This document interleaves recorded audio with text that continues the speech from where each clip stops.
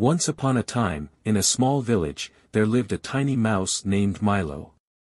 Milo was known for being very curious, always exploring the nooks and crannies of the village, but he was also a little careless. Nearby lived a big, fierce cat named Felix, who loved nothing more than chasing mice. All the mice in the village were terrified of him, and Milo was no exception.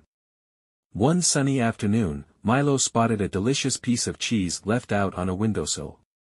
His nose twitched, and his tummy rumbled. He knew he had to be quick, but he couldn't resist. He scurried across the garden, not realizing that Felix was watching him from behind a bush. As Milo reached for the cheese, Felix pounced.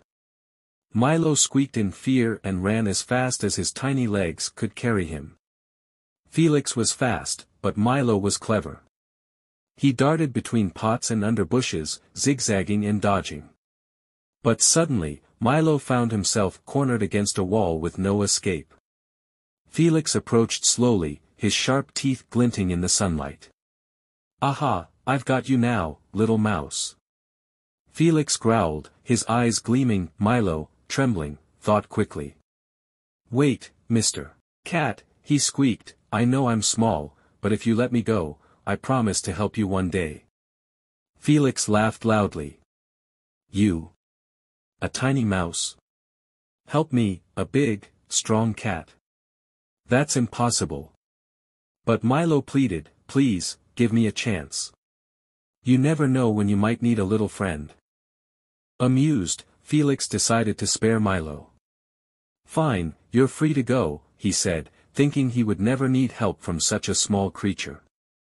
Days went by, and one afternoon, Felix was exploring the village when he suddenly got caught in a trap set by the villagers. He struggled and struggled, but the ropes held him tight. Felix began to panic. Just then, Milo appeared. He saw Felix trapped and remembered his promise.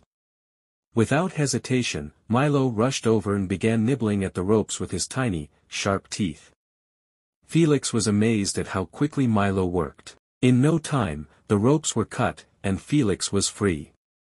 Felix looked down at the little mouse with gratitude. "Thank you, Milo. I never thought a small mouse could help a big cat like me," he said, humbled. Milo smiled. Sometimes, even the smallest creatures can make a big difference.